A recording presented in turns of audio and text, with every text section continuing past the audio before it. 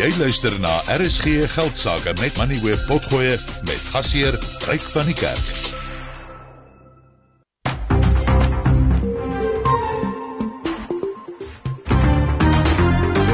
Jy luister na RSG Geldsake met Ryk van die Kerk.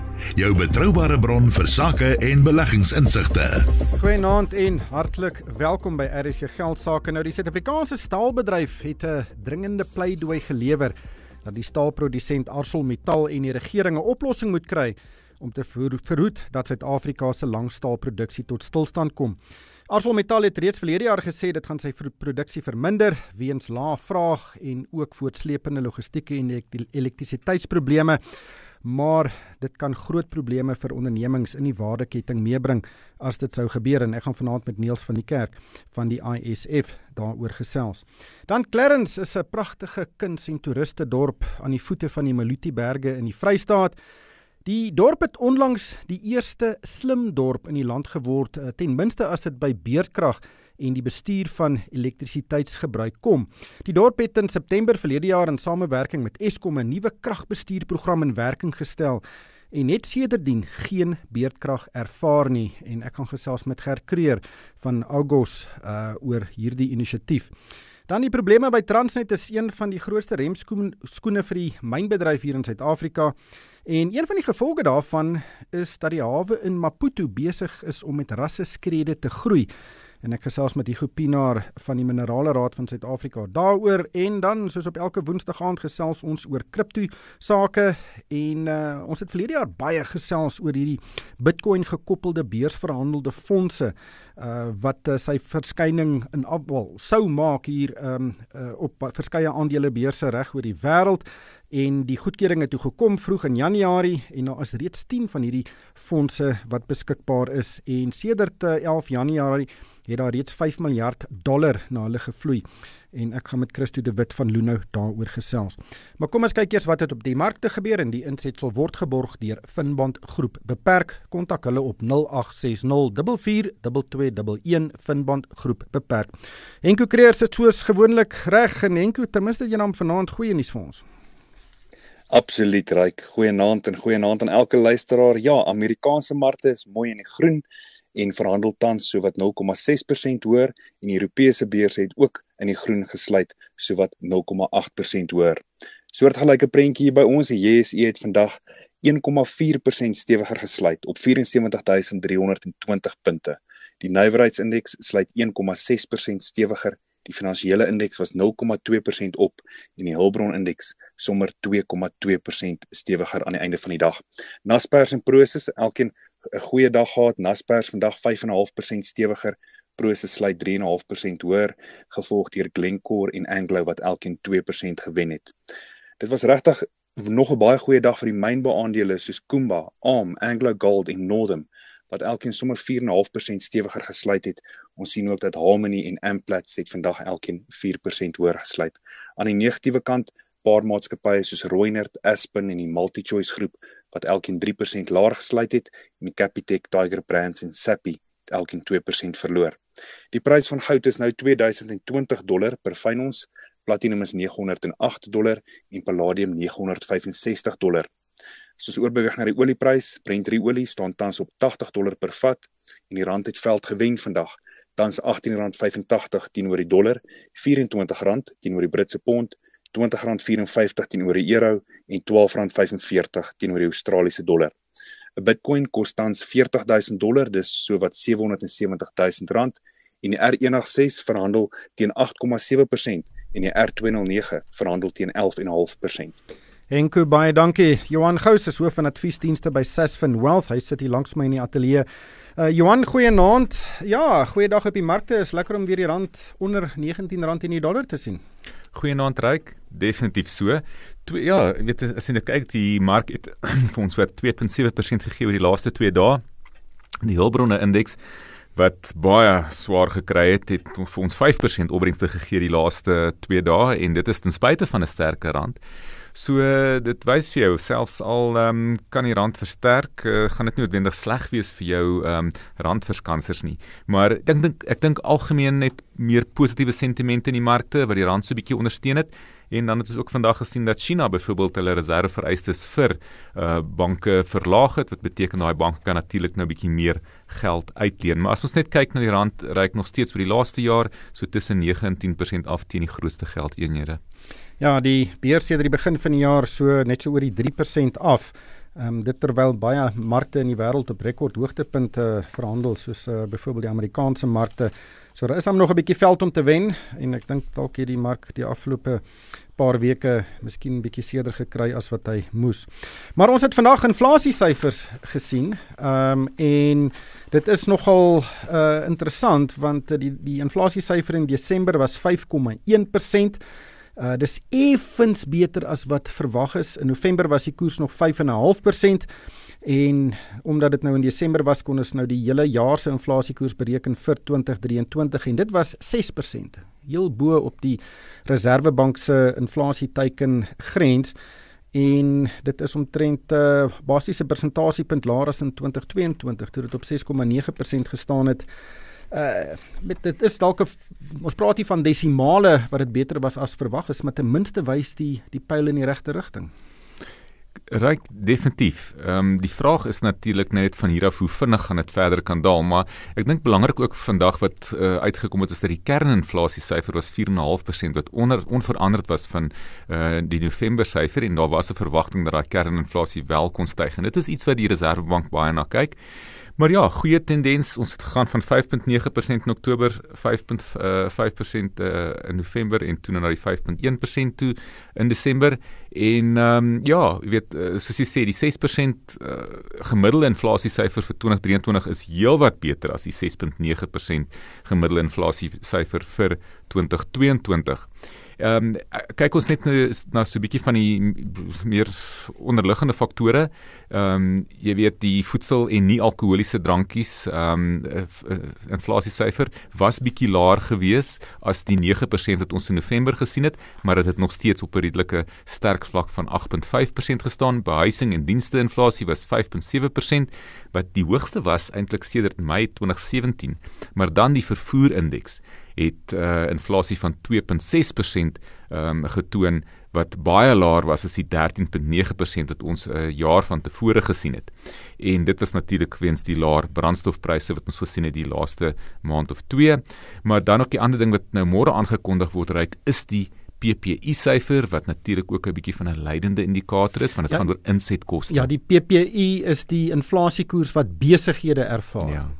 So dit gee 'n idee van die kostedruk wat hulle ervaar, wat hulle dan natuurlik in hulle pryse sal moet deurgee, wat hulle aan die verkoper en die verbruiker gee. Maar die vraag dan seker Ryk is, wat beteken hierdie syfers nou in terme van môre se monetêre beleidskomitee vergadering? Die gevoel is dat alhoewel inflasie nog steeds sal daal gedurende 2024 na die 4,5% middelpunt van die 3 tot 6% teikenband van die Reserwebank, gaan inflasie nog so bietjie aan die hoë kant bly, bo die 5% heel moontlik in die eerste 3 maande van die jaar, en daarom verwag ons nie dat daar enige rentekoersverlaging sal wees tot ten minste heel moontlik na die middel van die jaar nie. Ja, ek het gesien meeste ekonome verwag geen verandering in die rentekoers nie, en indien daar 'n verlaging kom, sal dit eers in die laaste paar maande van die jaar wees. Toe ons vroeg verlede jaar gesels het, was die verwagting dat dit omtrent nou sou begin val. Maar ek dink nie dit gaan die geval wees nie. Maar net, jy het verwys na dierder voedselpryse, of die voedselprysinflasie was 8,5%. Dit is baie laer as wat dit was, maar dit is nog steeds hoog. Aardappels 52% hoër as 'n jaar gelede. Kan jy dit dink? Pampoen 27%, dan witsuiker 20% sienetjie, breinsuiker 25%, rys 20% en eiers 38% hoër as 'n jaar gelede. Dit is stapelkos. Dit is wat mense elke dag moet koop. So met die gemiddelde inflasiekoers kan miskien 5,1% wees, maar baie mense se inflasiekoers is baie hoër omdat hulle baie geld aan byvoorbeeld kos moet bestee. Almal moet. Definitief, Ryk, en dan gaan kyk jy na die kleinhandelsyfers wat ook onlangs bekend gemaak is, en dan kan jy sien dat mense eintlik meer geld aan kos spandeer. So hulle, dis nie eers meer by eliksiere en ander goed soos klerasie nie, hulle gaan net terug na kos toe, en dan sit hulle met hierdie druk op die daadwerklike uitgawes wat vir hulle elke dag 'n groot impak op hulle sak maak. Ja, die inflasie vir vervoer is dalk heelwat laer, Ek wonder of taksies en busse se tariewe gaan val. In die verlede het dit nie gebeur nie. Die insetsel is geborg deur Finbond Groep Beperk. Kontak hulle op 0860442211 Finbond Groep Beperk. Finbond Groep Beperk bied 'n gewaarborgde opbrengs op vaste termynbeleggings. Verdien 11% nominale rente per jaar op 'n 5-jaar termynbelegging van R1 miljoen of meer. Geen inisiasie of administrasiefooie word gehef nie en rente kan uitbetaal of gekapitaliseer word. Belastingvoordeel is gekoppel aan ouderdom. SMS RSG na 30635 of e-pos deposito by finbond.co.za. Finbond Groep Beperk. Jou bondgenoot deur dik en dun. Vir die belangrikste sakenuus, skakel in op RSG Geldsake. Die Suid-Afrikaanse staalbedryf het 'n dringende pleidooi gelewer dat die staalprodusent ArcelorMittal en die regering 'n oplossing moet kry om te keer dat Suid-Afrika se langstaalproduksie tot stilstand kom.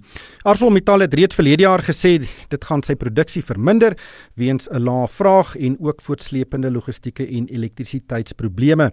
Maar indien dit gebeur, kan dit baie groot probleme vir ondernemings in die staalwaardeketting meebring.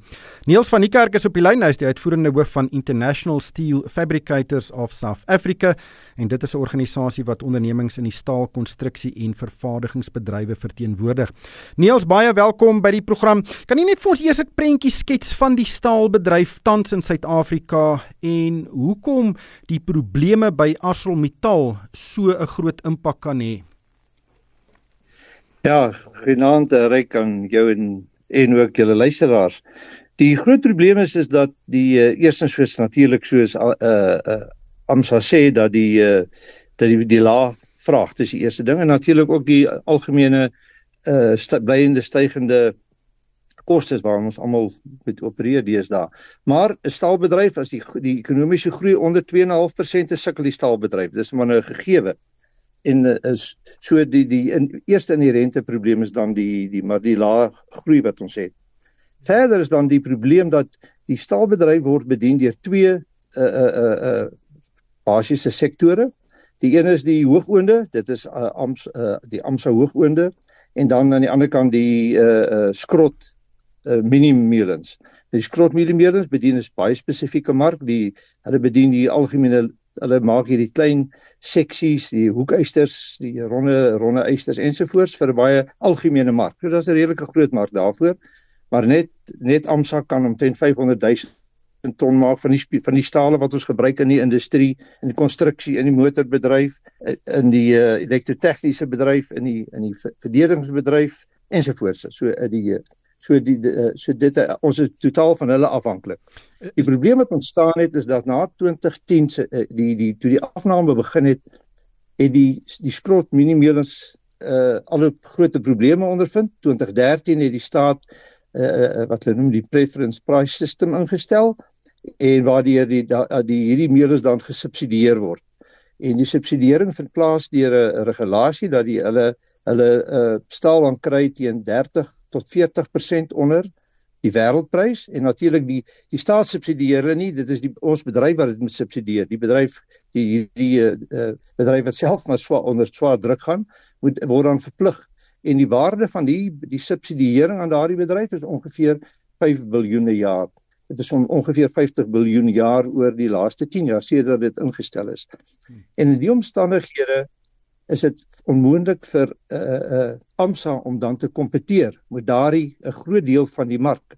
En dit is na die aankondiging het ons onmiddellik met hulle hoofuitvoerende beampte geskakel en het ons verseker hulle soek geen in Engels nou bailouts of subsidies nie en hulle soek net 'n gelyke veld. As hulle gelyke speelveld kan kry, dan kan sal hulle voortgaan. Met ander woorde, as hulle dieselfde spoortariewe kan kry as wat ander kry, as dieselfde elektriese tariewe kan kry en dat hierdie voordeel wat hulle kompetisie geniet indien dit sou verwyder word.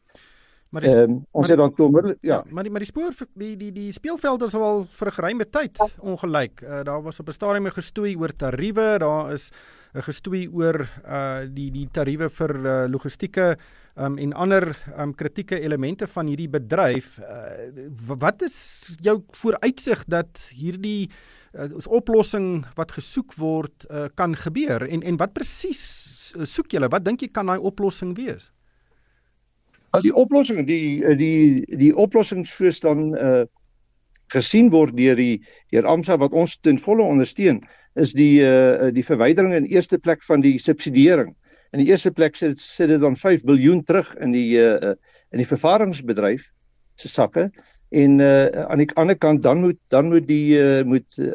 ArcelorMittal op 'n gelyke vlak kan kompeteer. Hulle beweer wel dat hulle kan, hulle is heeltemal bereid om dit te doen, hulle sal, en dat hulle resultate sal dan sodanig wees dat dit verwyder word.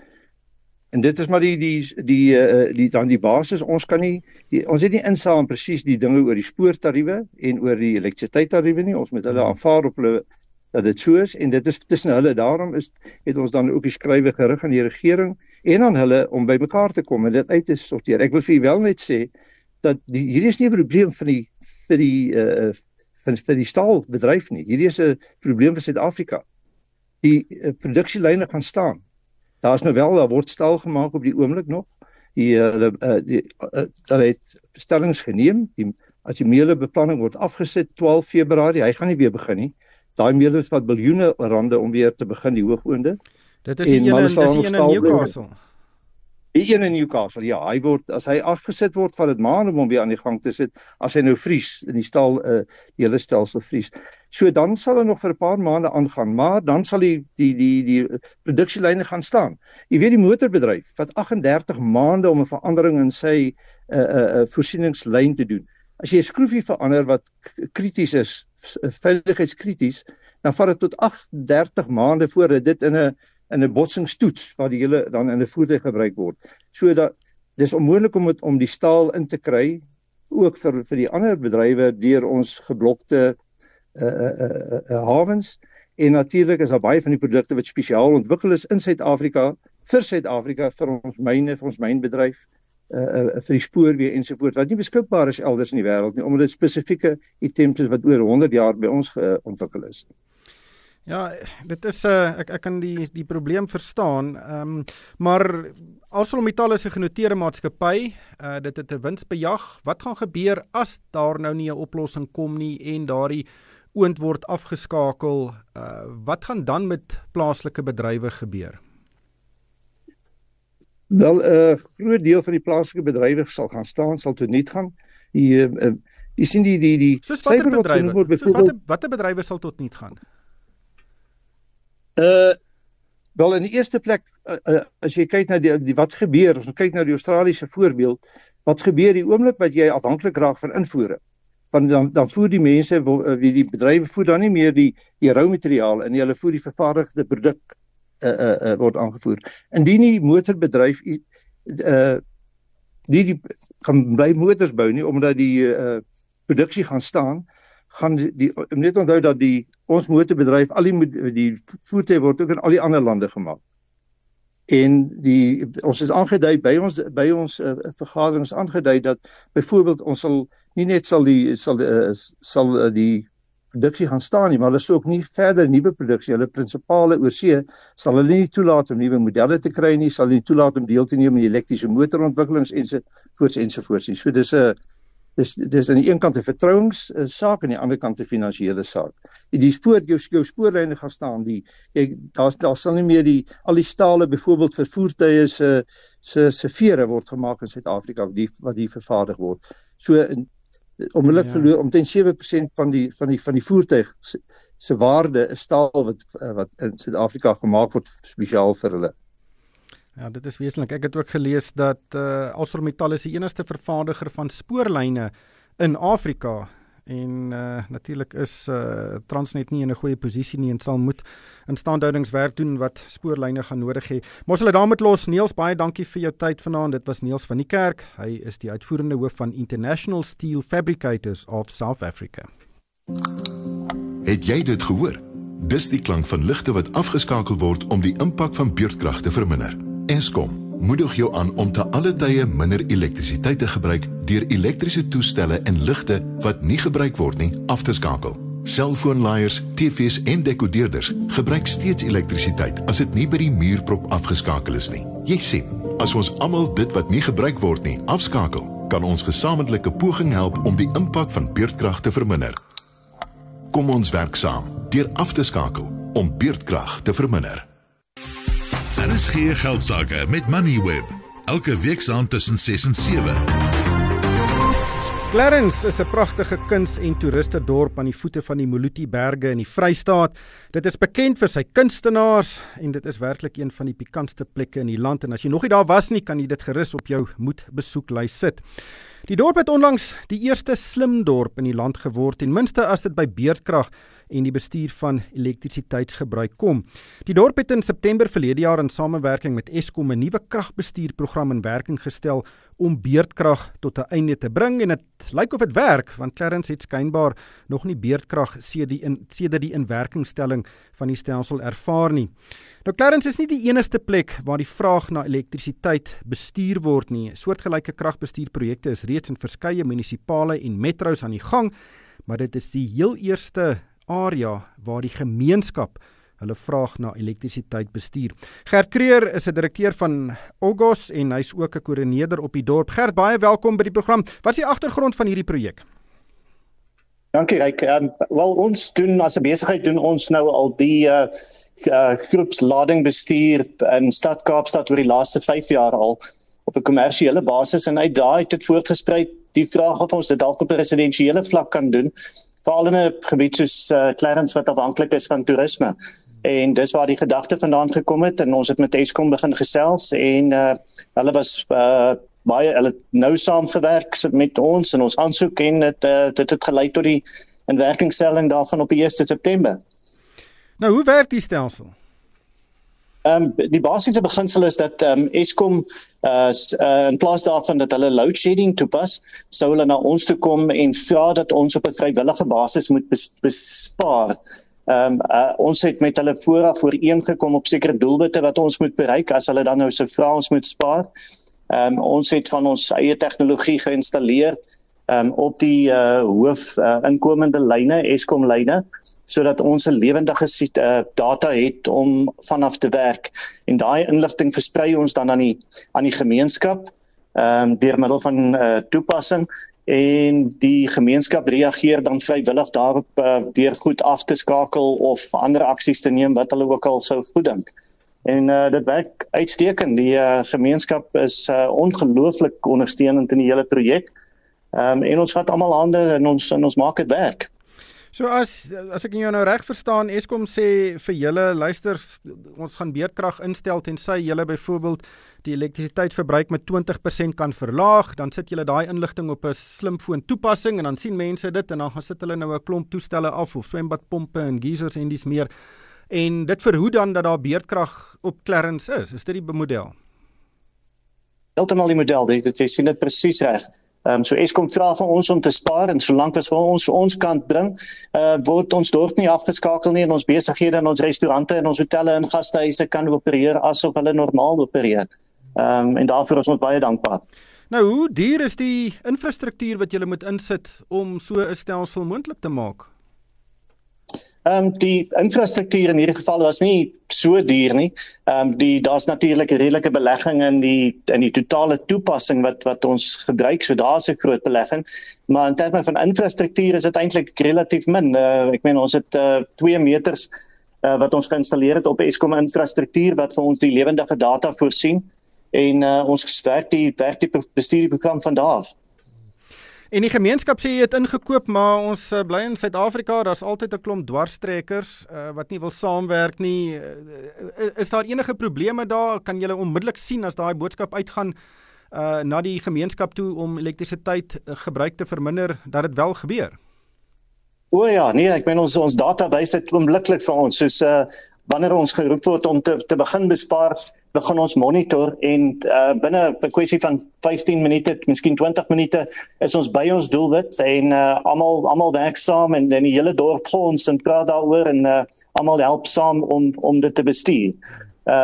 Die besighede het self 'n stapie verder gegaan deur hulle self te organiseer en as dit nodig is, kan ons hulle mobiliseer om kragopwekkers te begin loop en sulke goedes te doen as daar nie genoeg besparing is nie en dan subsidieer ons daai besparing deur middel van kragopwekkers en ander maniere.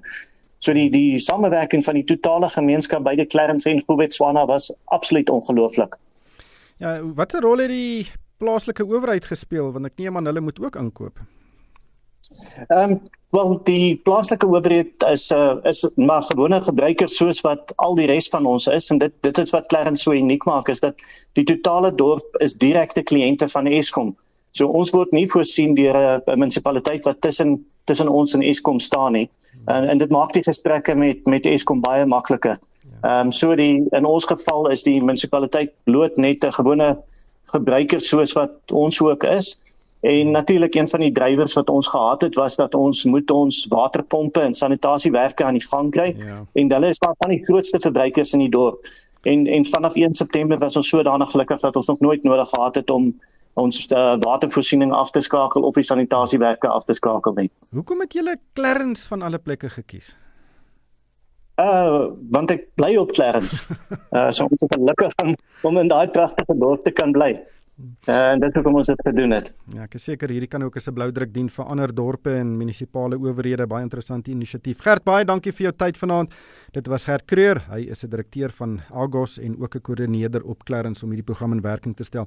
Johan, as jy nou lus om in Clarence te gaan bly? Ja, ek hou van hierdie, jy weet, dit is nou 'n absolute goeie voorbeeld van hoe die publiek nou net weer 'n bietjie beheer in hulle eie hande kan neem, want die feit is beerkrag gaan nie weggaan nie. Dis hoe gaan ons daarop reageer en hoe kan ons dit bestuur? En hierdie is 'n fantastiese model. Maar dan moet almal saamwerk, soos jy ook gesê het.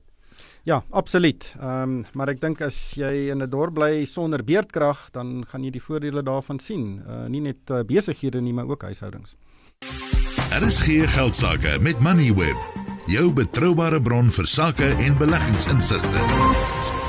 Die probleme by Transnet is een van die grootste remskoene vir die Suid-Afrikaanse mynbousektor en een van die gevolge daarvan is dat die hawe in Maputo besig is om met rasseskrede te groei. En dit is ten koste van Suid-Afrika, want Suid-Afrikaanse myngroepe het verlede jaar 25 miljoen ton se kroom, ferrokroom, magnetiet, steenkool en ook verskeie ander minerale deur die hawe uitgevoer. En die 25 miljoen ton verteenwoordig die grootste deel van die maksimum vermoë van 37 miljoen ton wat die hawe het. Net ter vergelyking, die Richards Bay se steenkool terminaal kan net so oor die 90 miljoen ton per jaar uitvoer. So hierdie Maputo hawe is nog klein, maar die Maputo regering het pas sy kontrak met DP World met nog 25 jaar verleng om die hawe te bestuur en hulle gaan ook nog 40 miljard rand in die hawe investeer. Hugo Pinaar is 'n ekonoom by die Minerale Raad van Suid-Afrika. Hugo, welkom by die program. Hoe wesenlik is dit vir Suid-Afrika? Is dit 'n goeie ding of 'n slegte ding? Miskien moet mense net begin om te sê dat daar is so 'n bietjie van 'n Suid-Afrikaanse hoek hier aan, want Grindrod het ook 'n belang in die Maputo hawe. Ek dink is omtrent 'n 25% belang. So dis dan 'n Suid-Afrikaanse maatskappy wat ook nou direk voordeel trek uit hierdie verhoogde tonnemaat na Maputo.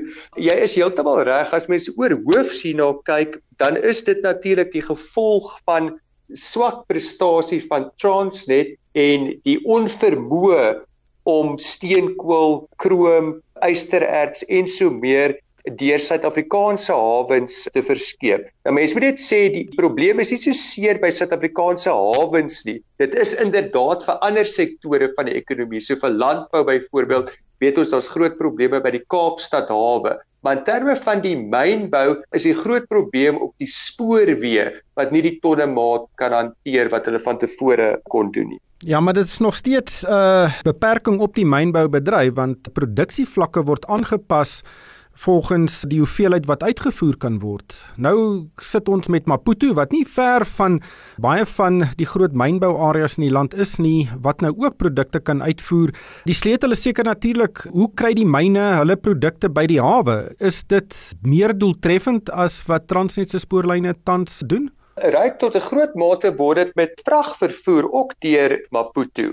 So daar is 'n beperking daarop ook, want natuurlik jy kan net soveel goed op 'n vragmotor laai, en ons het al by van hierdie grensposte groot opeenhopings ook gesien, omdat die vraag nou net so groot is vir padvervoer weens die probleme by die spoorweë. So die langtermyn oplossing is definitief nie meer op pad nie, dit is om hierdie tonnemate terug op die spoorlyne te kry, en daar is nou pogings wat Transnet in die privaat sektor mee saamwerk om dit te doen, maar dit lyk nie vir my asof dit ongelukkig binnekort gaan terugkeer na die tonnemaat van 3-4 jaar terug nie. En dit is seker die geleentheid vir Maputo. As Transnet nie die vraag kan hanteer nie, dink ek gaan Mosambiek dit met oop arms ontvang. Maar dink jy dit kan 'n positiewe impak hê op produksievlakke in Suid-Afrika? Wel, jy het nou reeds die tonnemaat genoem op Maputo, Ryk, so daar is 'n beperking, maar weer eens, so net gesê, die langtermyn oplossing is nie om na Maputo te gaan nie, dit is dat Transnet hulle doeltreffendheid moet verbeter. Sê jy is heeltemal reg, ons het nou reeds gesien dat aan die ysterertskant en dit kom waarskynlik aan die steenkoolkant ook, dat daar so baie voorrade aan die opbou is, omdat die produkte wat geproduseer word nie uitgevoer kan word nie. Nou raak daai voorrade nogal hoog by die myne, en nou is van die myne geforseer om hulle produksie terug te sny.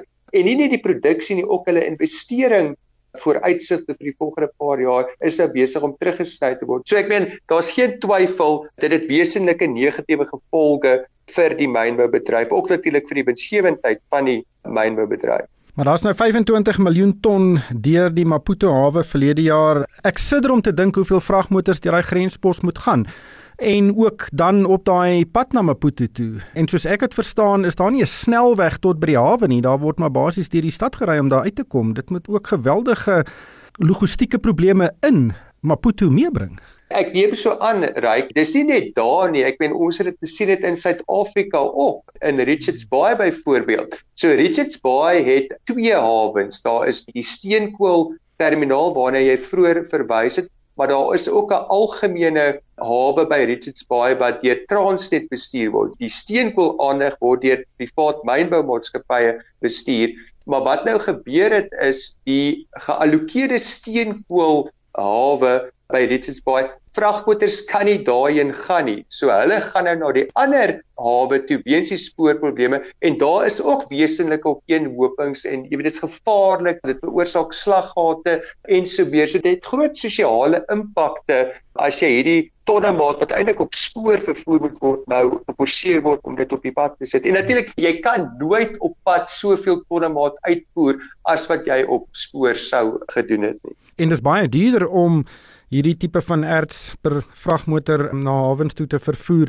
Maar ek neem aan die sleutel gaan wees die mate waarby die privaat sektor by die bestuur van hawens en ook Transnet se spoorlyne betrokke gaan raak. Mens kan nou sien in Maputo is dit reeds 'n suksesstorie. Dit lyk asof hulle baie fliks groei en daar is nou al kontrakte uitgegee vir verskeie hawens insluitende van die terminale in Durban en Richards Bay onder meer. So hopelik kan Transnet sy doeltreffendheid verhoog en dat hierdie produkte deur daardie hawens uitgevoer kan word, maar dit gaan nog 'n ruk vat. Dit gaan definitief nog 'n ruk vat, Ryk. Net om terug te kom na vorige punt, jy moet nie net konsessies by die hawens sien nie, maar ons wil dit ook graag op die spoorweë self sien, sodat Transnet, dis hulle bate, hulle bly die eienaar van die bate, maar dat die privaat sektor selfs op die spoorlyne dit begin bestuur.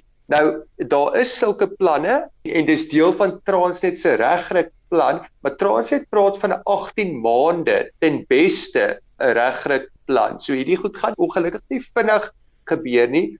As mens na die tonnemaat syfers kyk, dan was daar ten minste stabilisering verlede jaar relatief tot 2022, maar ons is nog ver van die vlakke wat ons in 2019 was en ons vrees is dat dit ten beste 18 maande gaan vat en nie langer om terug te kom by daai vorige tonnemate. Hugo, baie dankie. Dit was Hugo Pinaar, hy is die hoofekonoom by die Minerale Raad van Suid-Afrika. Besoek RSG Geldsake se Facebookblad en kom ons gesels.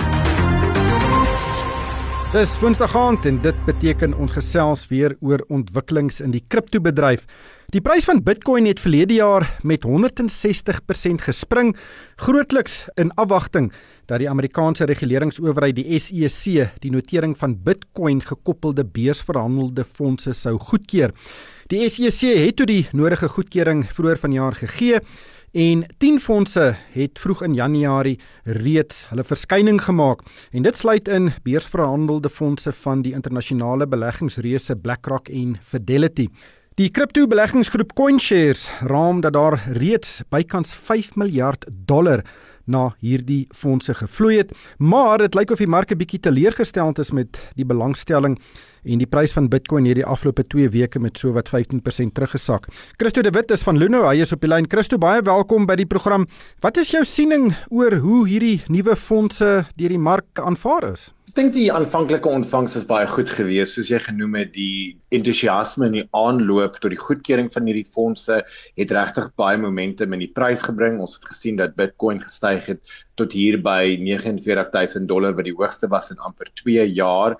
Ons sien nou oor die laaste 2 weke of wat dat die prys weer 'n bietjie gesak het, maar ek dink ook ons moet in ag neem dat hierdie dalk 'n natuurlike korreksie was wat die mark nou tref, omdat die afwagting van hierdie beursverhandelde fondse se goedkeuring reeds ingebou was in die mark. So daar was redelik baie beweging geweest, maar ek dink ook as ons kyk na wat baie analiseerders sê, is dat as Bitcoin nou ondersteuning vind op $38,000, ons weet hy is tans net so bo die $39,000, dan is dit ook 'n positiewe verwikkeling en wat weer redelik baie entoesiasme in die mark sal verseker. Presies, hoe werk hierdie fondse? So die beursverhandelde fondse van Bitcoin wat nou onlangs goedgekeur is, werk presies soos enige ander beursverhandelde fonds. Dit is 'n fonds wat op 'n aandelebeurs verhandel. So hierdie Bitcoin beursverhandelde fondse verhandel op die New York Stock Exchange, die CBOE en dan Nasdaq. En wat dit beteken is die beleggingsmaatskappye soos die van BlackRock en Fidelity wat jy genoem het, koop 'n aantal Bitcoin, hulle bewaar dit veilig en dan in die vorm van aandele kan beleggers dan aandele in hierdie fonds koop, wat dan ook trant hou met die prys van die onderliggende bate. Maar die enigste bate is Bitcoin, daar is nie 'n verskeidenheid van kriptogeldeenhede daarin nie.